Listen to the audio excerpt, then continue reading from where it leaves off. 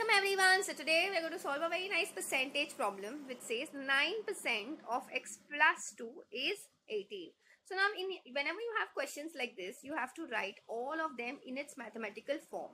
Now first thing, percent. Okay, whenever you have a percent sign ahead of a number, you can convert it into a fraction by dividing that number by 100. So 9% can be written as 9 upon 100. Of in mathematics is always just multiplication. So let's multiply this. X plus 2 means equal to 18. Now in order to find the value of x in any kind of math problems, you need to shift all the numbers on the other side. So let's multiply both sides by 100 and let's divide both sides by 9.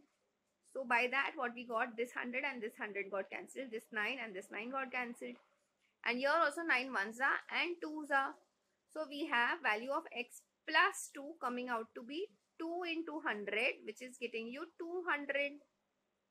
So now in order to find the value of x, you will subtract both sides by 2. Therefore, I can say x equals to 200 minus 2. The answer comes out to be 198. You saw how easily we could do this? Okay. So let's put it back in your question and see if we're getting the answer as 18. So 9%, that is 900. Okay. Into of means multiplication to x plus 2. So x is what? 198 plus 2.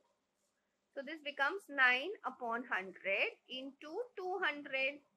So the zeros are cancelling and then you are just getting 9 into 2, which gets you 18, which is what they were looking for in the question. Therefore, I can say value of x in this question is 198. I hope this is very clear to everyone. That's it for today. I will see you in the next video.